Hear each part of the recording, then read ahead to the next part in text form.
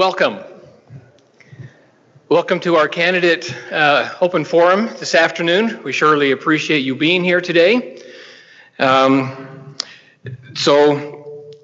the ISU faculty and staff, we have the open forum for our candidate. My name is Gene Warren. I am the Faculty Senate co-chair and a member of the ISU Presidential Search Committee. The committee chair asked that I facilitate this forum.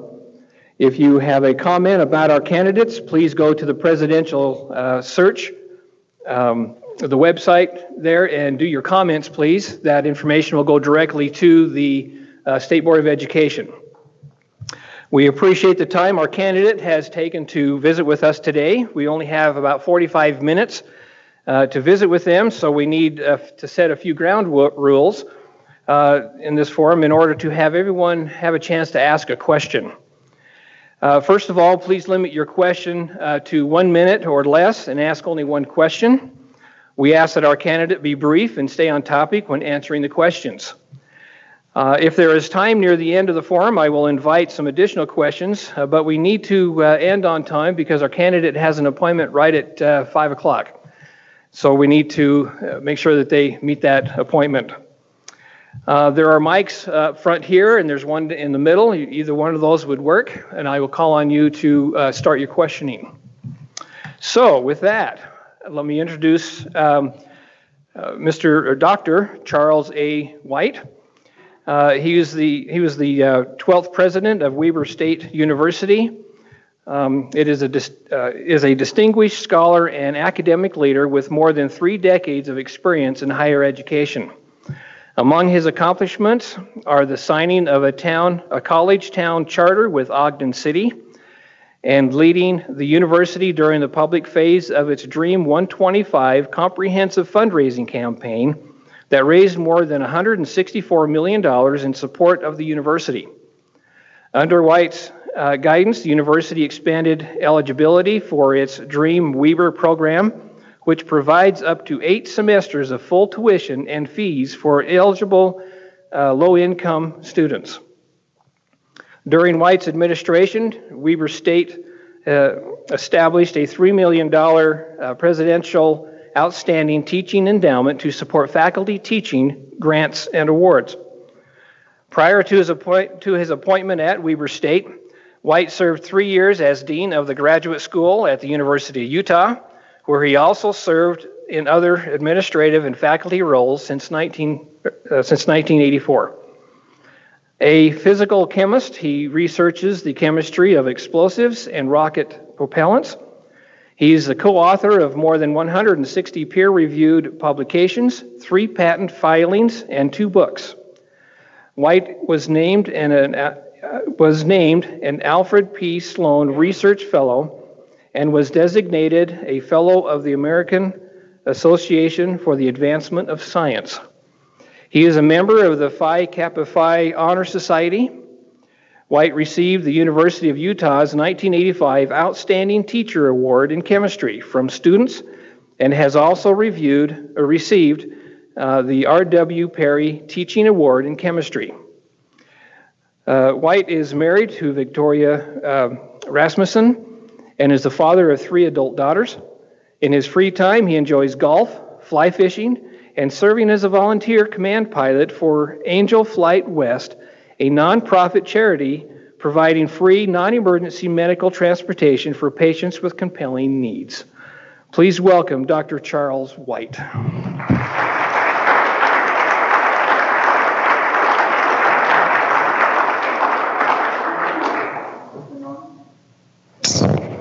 Yes, it's on. Thank you all for coming out.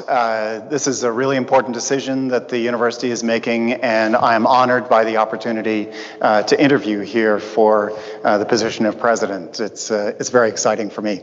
I want to introduce myself just briefly for you, and I'll start by saying that my family and I started out on the East Coast. My parents are both school teachers. We're both school teachers. They're from New York and Connecticut area. My father moved the family to Northern Virginia when I was a boy, and so I grew up in Fairfax, Virginia.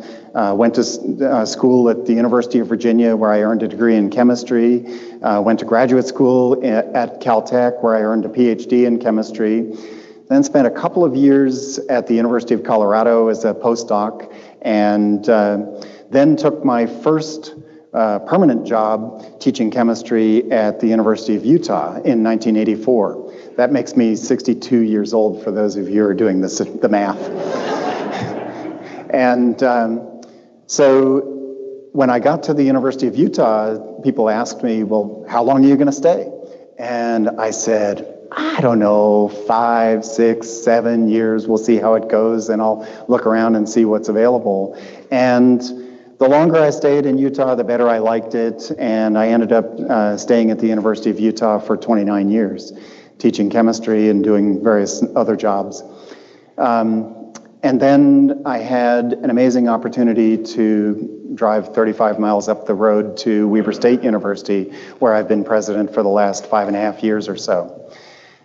People sometimes ask me about the path that I took to the presidency, and most of you will be familiar with the fact that the usual path involves being a faculty member, becoming the chair of your department, becoming the dean of your college, maybe becoming an associate provost and then a provost, and then maybe having an opportunity to become president. I didn't do any of those things.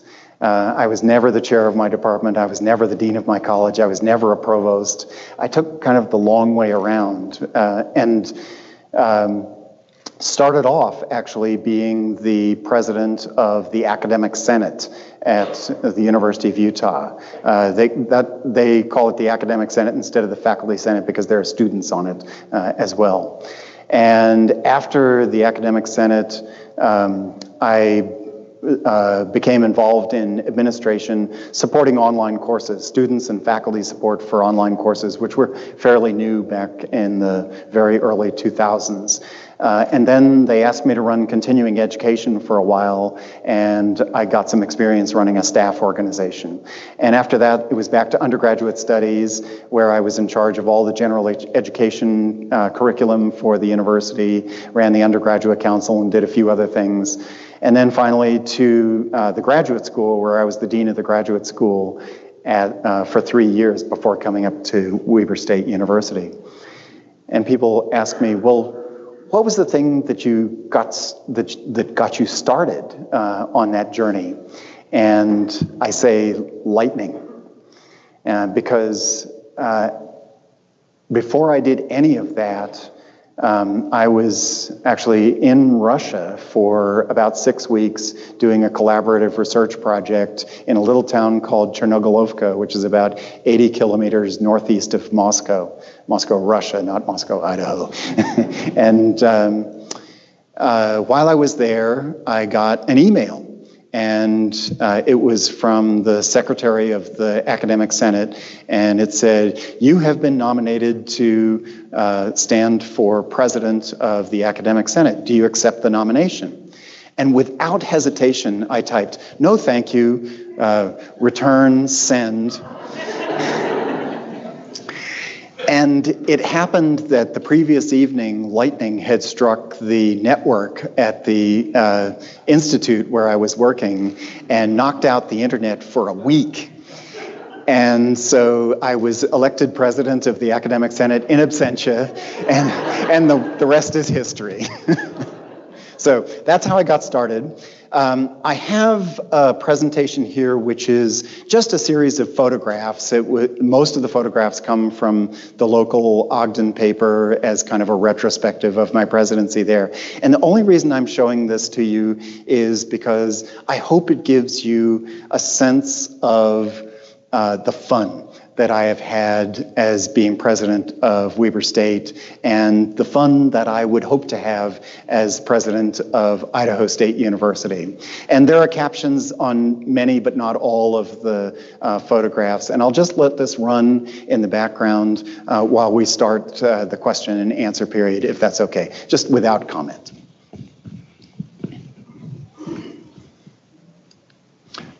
And I have to say, please excuse the purple. There's a lot of purple. And if you just imagine that everywhere you see purple, it could be replaced by orange, we'll be fine. Okay. So with that, I will invite the first question. Okay, please, if you have any questions, use one of these mics. Great. Alan, thank you. You have to press the button on top, I think. It's going. It should be on. Is it on? Is that working? Oh, that's working. Good afternoon, President Wight. I'm Alan France from the College of Education. You are likely aware that ISU has been on the AAUP's sanction list for infringement of governance standards since May of 2011. Please comment on whether this situation concerns you. If not, why not? And if it is a concern for you, what would be your approach to rectifying the problems so that the AAUP can remove the sanction? Thank you. Sure. I was aware of that, and although the sanction by the AAUP doesn't have any direct influence on the governance or procedures at ISU, it's a black eye. It's a public black eye, and it's a shame. And so to that extent, it does concern me, and I would work to get that with the local AAUP chapter first, and then national to get that sanction removed.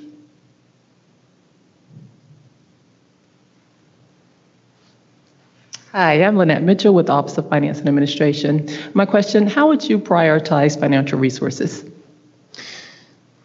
So there are many aspects of that question. Certainly within academic units, resources have to follow students. And so giving academic departments and colleges the opportunity, even the mandate, to be out in the public schools recruiting students to study at their colleges is going to help them get resources for their college. In a time of declining enrollments, it's really hard to do that. And so I think I know that the lifeblood of any university is students, and so you have to have students first, and the resources will follow the students.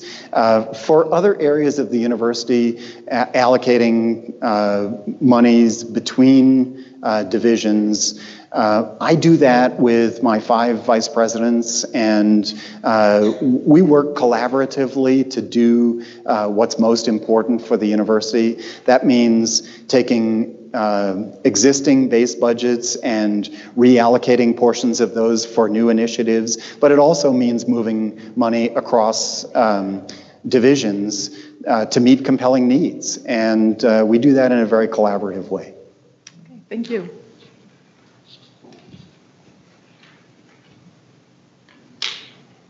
Well, have a good afternoon. Wow. Yes, Dottie. I'm Dottie Salmons from the College of Education. Can you, as you've looked at ISU and you've talked to different constituents around, can you give us some idea of a specific priority or step you might take if you were to take this position? When I made the transition from the University of Utah to Weber State, I had some ideas of things that I wanted to change about Weber State. But I caught myself and I committed myself to a listening campaign for 100 days at Weber State before making any big decisions. And it turned out that that was a really good thing for me to do. Because if I had gone into Weber State with things that I needed to fix and ideas of what that institution should be based on my experience at other institutions which were completely different institutions from Weber State, I would have made some very serious mistakes. And so if I'm fortunate enough to come to Idaho State as president, I will again commit myself to a period of about 3 months, listening carefully, going around to all of the units I can find, talking with people, listening to what the challenges are, where the problems lie, and discussing with people the best way to fix them. Because I don't know everything. This has to be a team sport. And so I would commit myself to that. Now, in the meantime, there are relationships to be built, especially in the community and outside the university with legislators and so forth. And I'm all about building relationships. But in terms of specific changes that I would make at Weber State, at Idaho State, I think I'm going to just reserve judgment for a little while until I learn more deeply about the institution, because I don't want to make the kind of mistakes that I almost made at Weber State. Given that, I think it's pretty well known that Idaho State has some challenges around shared governance, and I think that Idaho State has some challenges around enrollments. And so my listening will be focused most strongly on the problems that are most prominent. And those are two areas where I think I would do a lot of listening very early. Good afternoon, President Wight. My name is James Izar, and I'm connected to the Academic Affairs Student Support Services / Athletic Student Support Services / Staff Council / and also a University Ombuds. So my question for you this afternoon is, if you are selected as our next leader, can you describe the university environment under your leadership related to excellence, inclusion principles related to diversity? And how maybe each of the areas that I am connected to will look like in relation to identification, recruitment, retention of diverse staff members in the university environment? Hi, James. Thanks for your question. You bet. I hope I can remember it all. So in terms of the environment, I believe very strongly that every university must be a leader in its community for economic prosperity and social justice. Diversity is a very important part of that leadership, because no university can be a true leader in its community unless the diversity of the institution reflects the diversity of its community. Beyond that, I believe that a university must embrace diversity for educational excellence. The deepest learning experiences that we have in academia are ones where we gather people together to have respectful conversations about our differences. Because if we only talk about the things that are the same or similar to each other, we live in an echo chamber and we don't learn anything. Where we really learn is from learning from our differences. So at Weber State, one of the things that I've tried really hard to do is to build a culture of inclusion. And that means including everybody. Not just the people who agree with you, not just the people who look like you, but everybody. And sometimes that's really difficult. I have an assistant vice president for diversity, Adrienne Andrews, who's actually right there, good timing. Adrienne Andrews is a marvel. She has been fantastic for the university because she gathers people together to have the difficult conversations that we sometimes need to have. It was almost 2 years ago, well, it actually started early in my presidency, about 5 years ago, where she helped to facilitate conversations with about 24 different groups in the Ogden community, because the Ogden City Council had come to the university and asked for our help in creating a diversity commission for the city. And they wanted to do this so that underrepresented groups could have a larger voice in city government. But there was very little trust between those communities and the city government. And so the university helped by brokering some of these conversations and bringing people together. And it took us 3 years of conversations, almost monthly, to build enough trust so that when the city council finally did create a diversity commission, it had the trust and support of the city. And that is what has given a lot of people in our city a voice in an official voice in city government. As far as the campus is concerned, it's my responsibility as president to set the tone from the top to create an inclusive campus where prospective students and faculty and staff not only feel welcome at our university, but feel like they belong to the university. And it's only then that we can achieve our full potential for educational excellence. Thank you, James. Mike, go ahead. I'm Mike Ellis, Electrical Engineering. Can you tell us why you're leaving Weber State at this time? Sure. So I'm a person who always likes to have a challenge in life. And my first challenge was to become a chemist and become a faculty member and get tenure and start rising through the ranks. But I learned to be a long distance runner, and I was a pretty good marathon runner for a while. And then I started running ultra marathons, 100-milers, and did pretty well at that. I don't do that anymore. Residents just don't have time to train for those sorts of things. But then I learned to be a Java programmer, and I write educational software online. And then I became a pilot, and I'm a commercially rated pilot and fly all over the Western United States. I'm always challenging myself to do new things and learn new things. And so when I first came to Weber State, I set out 5 priorities for my presidency: keeping college affordable, building a level of diversity at our campus that reflects the diversity of our community, building beautiful and sustainable campuses, leveraging technology to improve teaching excellence, and building great relationships with the communities. And I spent a lot of time doing those things and got the institution to a point where not everything is done, not everything is perfect, but it was kind of leveling off. And I was finding that I was coasting a little bit in my job. And I never want to do that. So I made a decision early on, for lots of reasons, but mostly because of that one, to leave the university.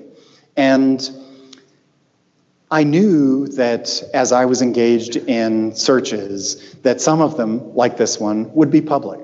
And trust me that being here today is pretty challenging for me. There are a lot of people at Weber State who are giving me a bit of a hard time for interviewing for this job at Idaho State.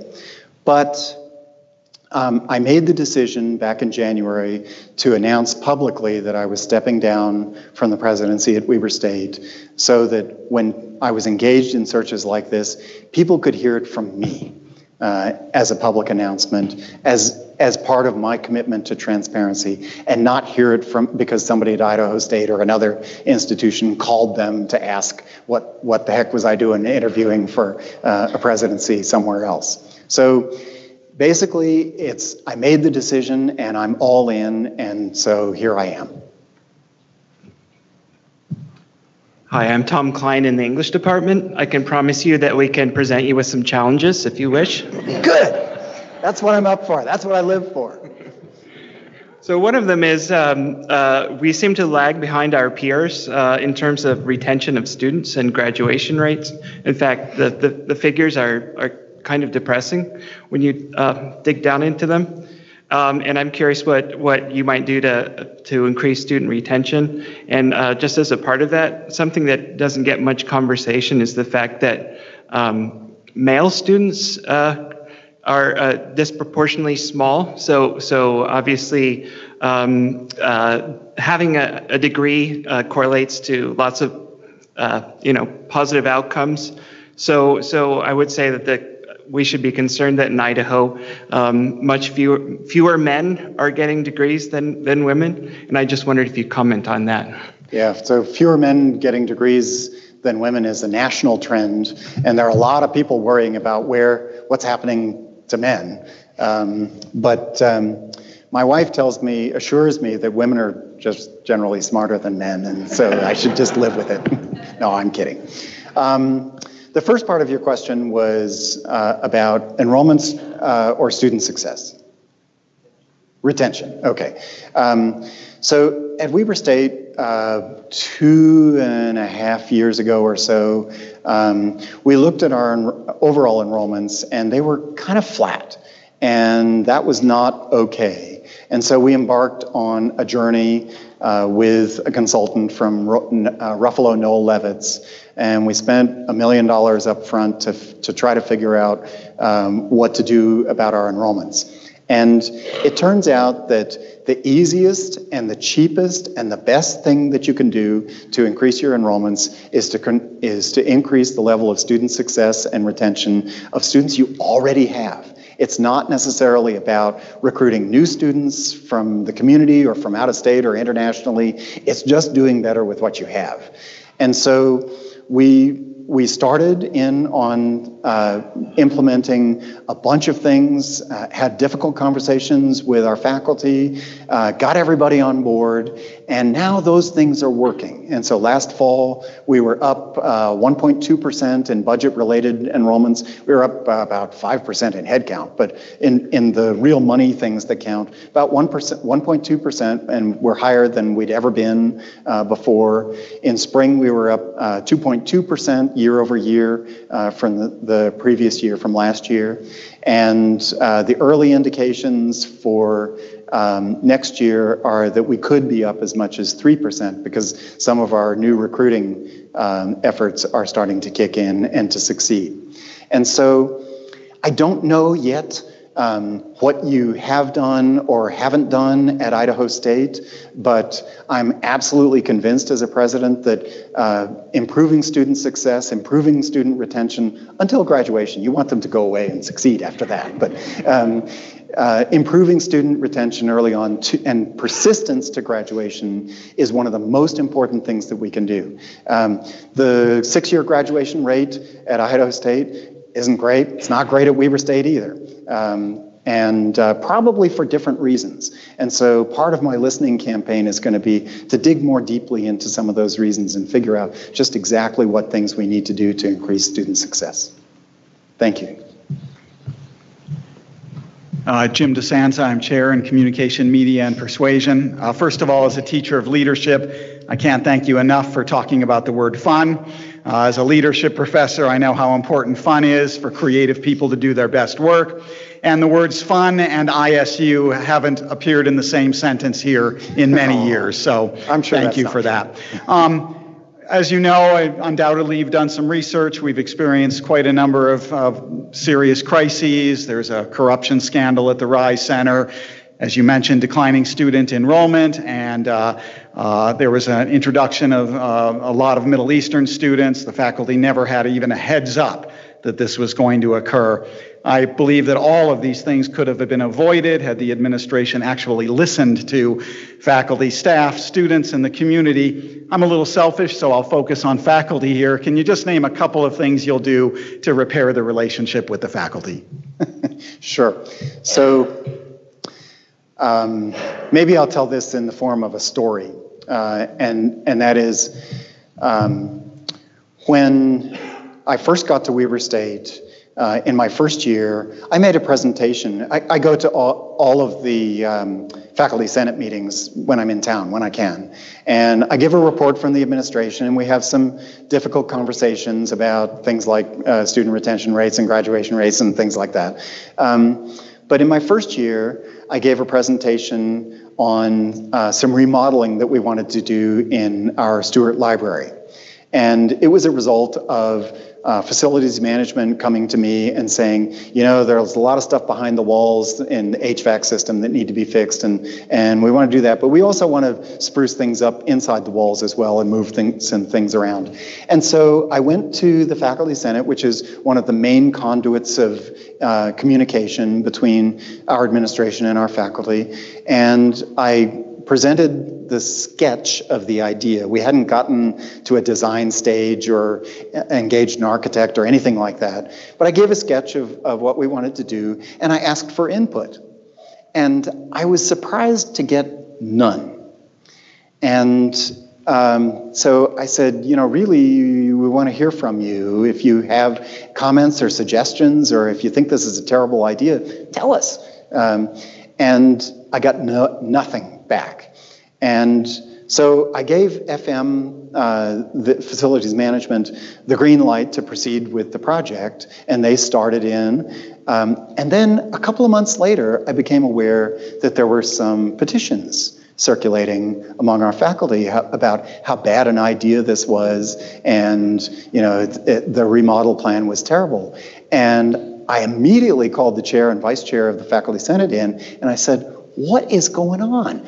You know, I went to you, I asked for input, I got none, and now I've got petitions.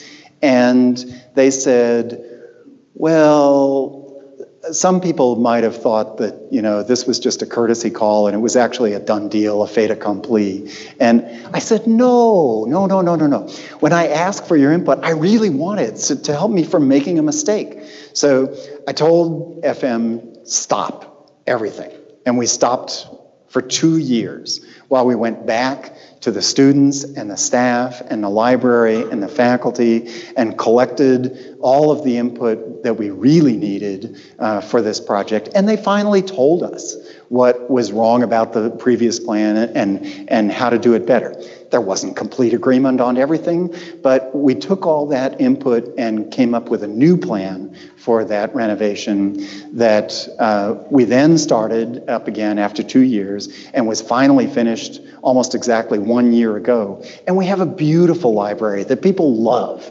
And so having that open and honest communication with the faculty, with the staff, even with students, is an incredibly important part of administration, because I don't know everything. I don't know the truth or the best thing about everything. It's important for me to gather information to distill different points of view and come up with a reasonable plan that might be a compromise between a bunch of different things. But that helps me from making important mistakes.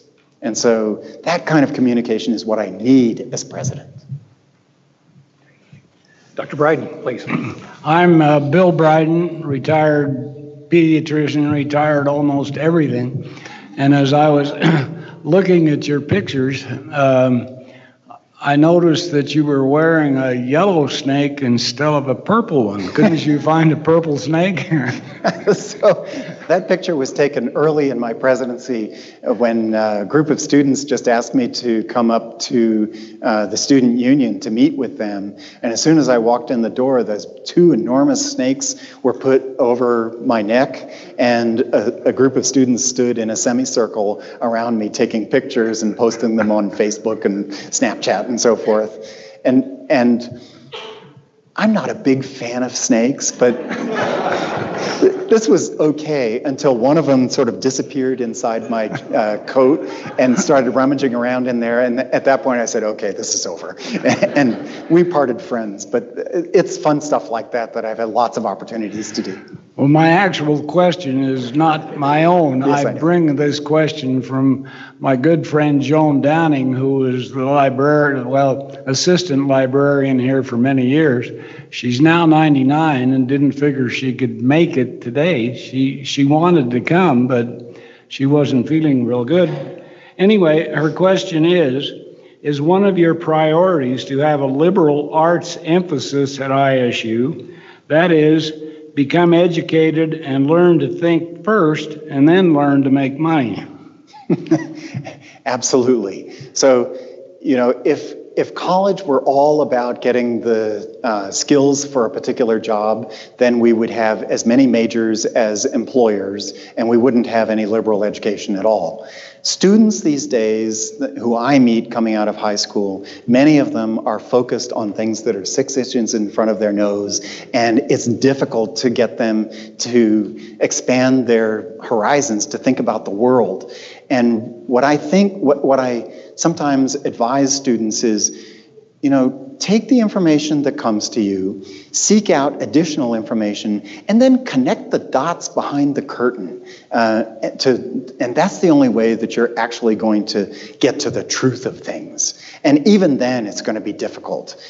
So a lot of what we do in liberal education is to expose people to new ideas, new concepts, new ways of thinking that are foreign to what they have already learned or what they might learn in one particular major. And it's so important for 2 reasons. One is it helps you become a complete person, not just a person that can do one job. But the other thing, which is a little bit more subtle, is that when most of us in this room graduated from college, we were among people who were graduating and would have one career in their lives. When students graduate from college today, they're probably going to have 3 or 4 different careers. And so they are going to have to be lifelong learners.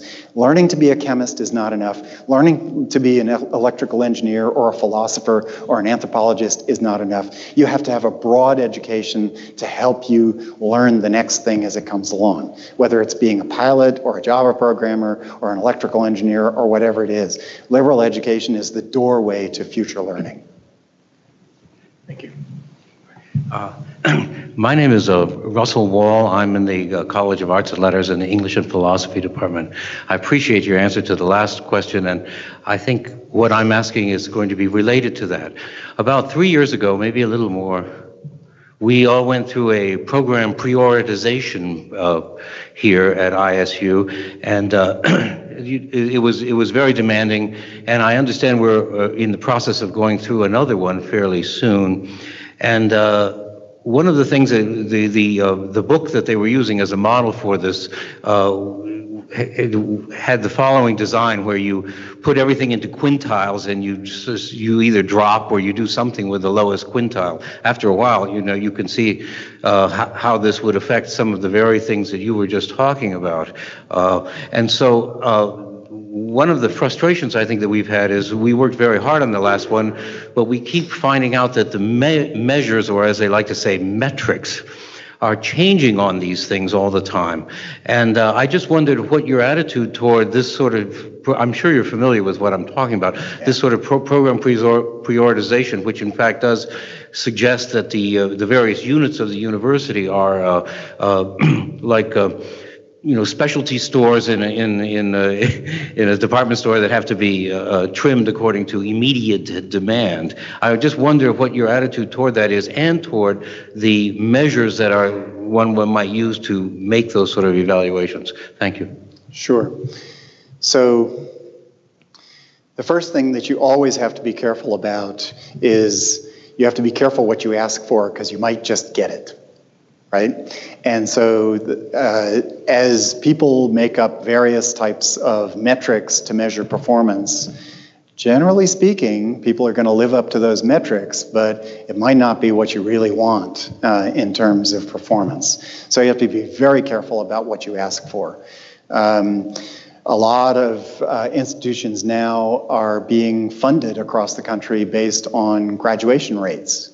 And that scares the hell out of me, because the K-12 system has been under a huge amount of pressure for many years to improve their graduation rates. And you can see K-12 systems dramatically improving their graduation rates, but I guarantee you that some of them are just passing students on through to graduation. And so it becomes about graduation, not about education. And higher education is the last place I want that kind of thing to happen. So Yeah, there are ways, meaningful ways to measure performance, but you have to be very, very careful about the metrics that you choose to do that. Well, Northwest has every institution define metrics and define its criteria for institutional success based on those metrics. And so all of us, Idaho State, Weber State, everybody in the Northwest has had to choose metrics. And you have to do that carefully because a number is certainly going to tell you whether students are successful or not. It's a lot more subtle than that. And so I think we just have to be very careful about how we go about doing that. Thank you for being here. I'm Kathleen Kangas. I'm from Communication Sciences and Disorders, which is in the health professions. And I was intrigued in reading your summary about your one of your accomplishments being a college town charter. Yeah. And I wonder if you could tell us more about that. I'd like to know what that is. Also, specifically, I'd like to know what your role was in bringing that about and what kind of impact that has had on your university. Sure. This is a long story, and I'll try to make it brief according to the instructions. But before I got to Weber State, there had been kind of a contentious relationship between the university and Ogden City, and it had to do in part with the relationship that had existed between the previous president and the previous mayor. And so about a month before I started the job there, I went up to Ogden to visit with the mayor of Ogden, the new mayor. And he and I struck out a great relationship from the very beginning. And from there, we completed work on a college town charter, which is basically just a framework document. It sets out ways for the university to communicate with the city and vice versa. We set up budgets in both institutions to help support initiatives with the other party. And it gave us permission to have difficult conversations with each other. And so, for example, one of the things that the city has helped us with is getting zoning variances on a street that's just in a strip of land that's just across the street from Weber State to allow more than 3 unrelated persons to live in a single dwelling. That is what provides the financial incentives for private parties to come in and construct student housing across the street from the university. It couldn't pencil financially before that. And so we went with the mayor arm in arm to meetings with the residents who weren't really very happy about this for a lot of reasons, and told them our story, told them why we thought this was important for the growth of the university. And even though they didn't really appreciate the prospect of having a lot of student cars parked on their streets and a lot of parties in their neighborhood, they respected the reasons why we were there. And so the city helped us in very important ways get those variances, which is creating new housing in Ogden for Weber State University students.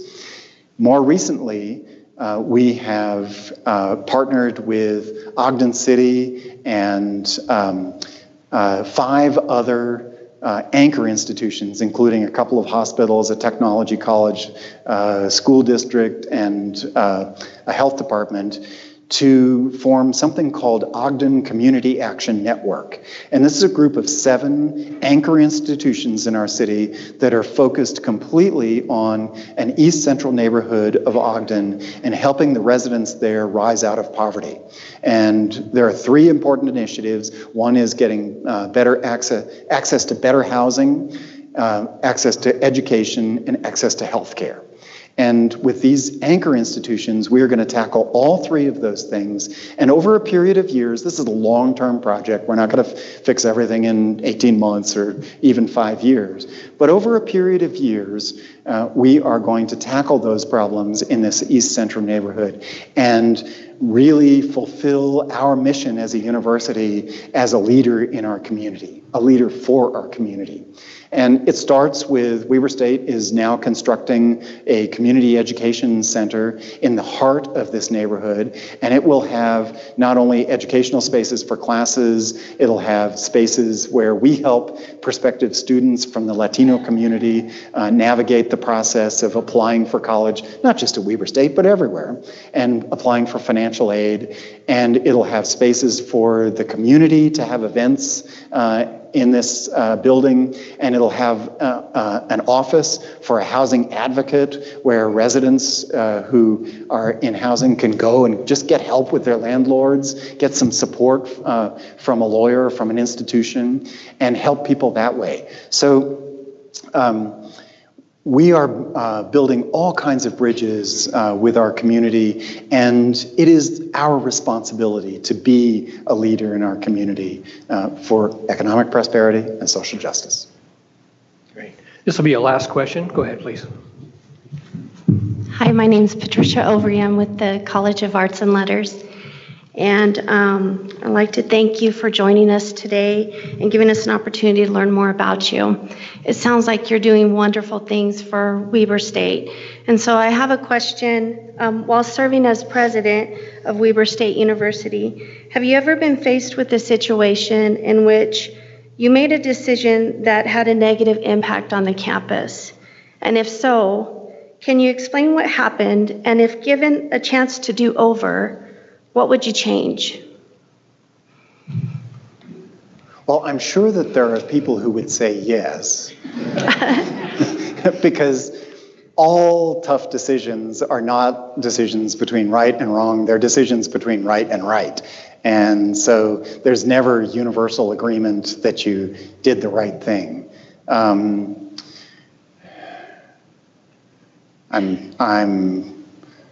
struggling a bit to come up with a recent example. Fairly early on in my administrative career at the University of Utah, when I was in continuing education, I made a mistake in announcing a decision about whether that all the raises for a particular year would be merit raises. And given where we were in the organization and the amount of money that we had for raises, that was just the wrong decision. And I didn't realize it at first until a couple of people had the courage to come and tell me that I had made a mistake. And when they explained it to me, I realized that, yeah, it had been a serious mistake. And fortunately, I had time to reverse it. And I apologized and just was more thoughtful about decisions after that.